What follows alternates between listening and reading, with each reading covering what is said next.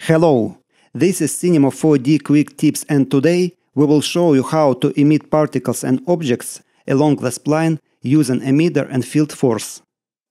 Create a Helix spline by clicking and holding on the rectangle icon and choosing Helix from the pop-up palette.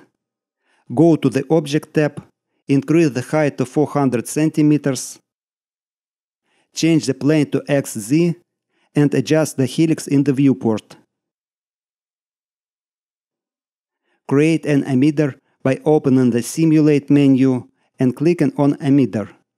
Right-click on the emitter object in the Object Manager, select Animation Text, and click on Align to Spline. Select the Align to Spline expression that appears to the right of the emitter in the Object Manager. Drag and drop the helix object into the spline path box and check the tangential box. Thus, we directed the emitter along the beginning of the spline. Align to Spline expression also allows you to animate the movement of the emitter itself along the spline, but for now we will only use this tag to position the emitter relative to the spline. To create a field force, open the Simulate menu, select Forces, and click on Field Force. Then go to the Object tab of the Field Force, drag and drop the helix object into the fields list, set the velocity type to the change direction, click on the helix in the fields list, go to the Direction tab below, and uncheck the Invert Direction box. If necessary, adjust the properties of the emitter's particles. Let's increase the birth rate and speed. To do this, select the emitter in the Object Manager, go to the Particles tab, increase the birth rate viewport and birth rate renderer to 15, and raise the speed to 250 cm.